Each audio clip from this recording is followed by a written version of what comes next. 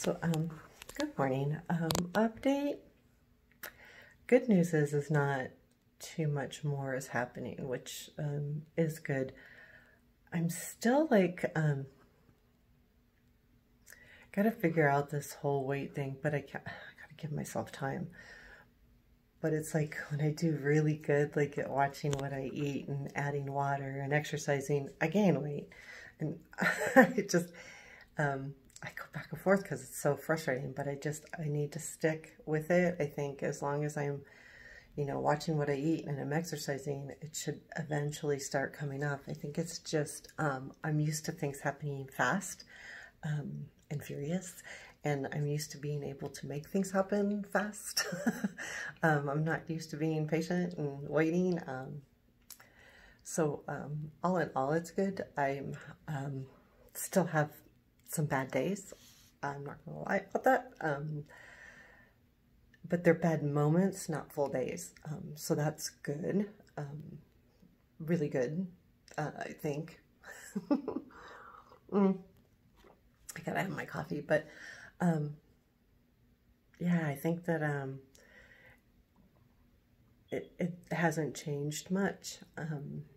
Now I've only been off the medicine for less than a week, so I don't know that I can feel full results from that. And I think my biggest issue is water retention. And if I'm changing my diet to include more protein and make sure that I'm getting my potassium and magnesium, and if that's the case and I'm still retaining water and I'm drinking a ton of water, I'll check with the doctor on that, because it just doesn't feel right. I'm not normally a water retention person. I don't add salt to my diet. If I'm not eating out, I'm not eating salt. I don't put it on my salads. I put a tiny bit on my eggs, but I really don't eat salt. I did have lunch meat, which has a lot of sodium in it, but I'm trying to get a little bit more protein, and I'm terrible at protein. So I don't know. I'm trying to like figure it out, and trying to be careful. So that's the most important thing. And, one of the things my doctor suggested too is that, I kind of like make notes of my moods and why I'm in them. And one of the things I'm finding is the uncomfortableness with my body, the water retention, and the feeling like that I'm stretched out and that I'm over large, and not in a sense of being fat or like looking in the mirror and going, oh my God, I'm fat. I'm uncomfortable. And when I get uncomfortable, I feel like just shit, because I can't do anything about it. I have to wait for it, my body to change. And I think that that's a lot of it. It's just you're sitting there and you're feeling uncomfortable. It's like wearing a tight pair of pants and you can't take them off. That's what it's like. That's what it feels like. And it's a little bit hard. That part's hard. So it's a lot more than just, being sad and dealing with it. It's a real physical feeling that's causing me to not feel well. And up here, mentally, because when you can't get that feeling away, that's really hard. Think about it. Put on a tight pair of pants and sit in them, and at night, and have your, whatever, your tea or your wine or your beer, and feel uncomfortable. Like, feel like you're totally wearing something horribly tight on you and you can't take it off. That's what it feels like. It's horrible. That's how my body feels. And I know what's causing it. It's kind of personal. Well, actually, when I lost weight, I had been heavy most of my adult life. And when I lost weight, I had a lot of extra skin, which was fine. I looked great, but what I did was I had some surgery to remove that skin. And I did that mostly because I wanted to do competing. For those of you who knew, like when I was really good shape, I wanted to compete.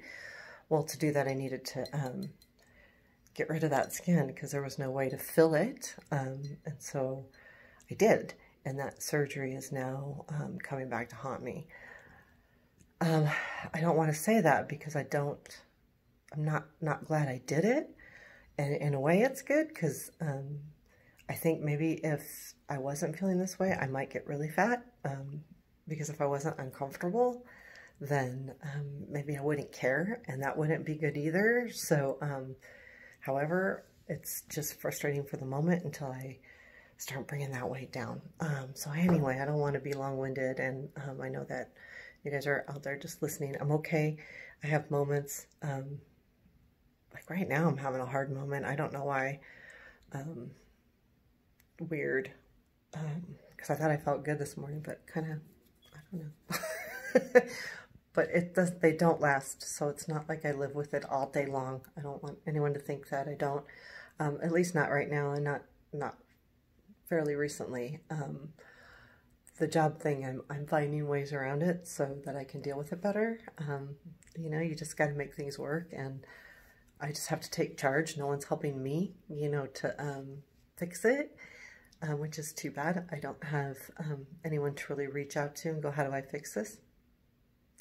You know, my boss tells me, well, you know, it is what it is. And I'm like, no, it's not what it is. If someone's really unhappy and uncomfortable and someone's pissing them off, it's not, it is what it is. Something needs to be done. And I've just realized that it's up to me to figure out how to get around it. And it just stinks when you can't count on, you know, someone upper management to help you figure it out, you know, like come up with ideas or help you or brainstorm. You have to come up with them yourself. And all I have to do is say, you know what, I'm going to take full credit for it though. I'm not going to tell anyone helped me. If I think people have patted me on the back and said, hey, that was a great idea. Well, yeah, thanks. You know, that's what I do. I'm a problem solver, so I'll continue to problem solve and deal with it. So that part, I mean, I'm just doing it one thing at a time and dealing with the best I can and the way I can. And that way it keeps me from getting stressed and pissed and all of that. And that's saving a lot. So that's good. So just hi and thanks for being here, because I know that I'm talking to someone. I'm not just talking to the camera, that I know there's people behind there listening. So thank you for that.